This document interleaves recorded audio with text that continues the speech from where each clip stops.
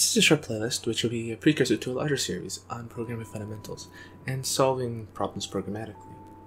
The goal is to rewrite the fundamentals of mathematics one learns in high school to be more in line with the fundamentals required to excel in an undergraduate program in mathematics. So this will form a foundation for everything moving forwards. The topics we're going to cover are how to think mathematically, how to count, sets and membership, functions and relations, and finally modular arithmetic. And then obviously we'll have an episode in the next steps.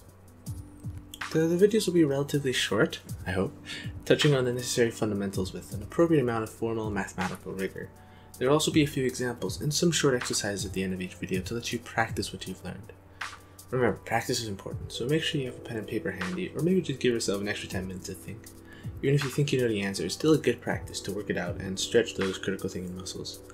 Ultimately, the goal of this series is to get you in a good position for my next series, which will be about solving programming problems, including data structures and algorithms in dynamic programming.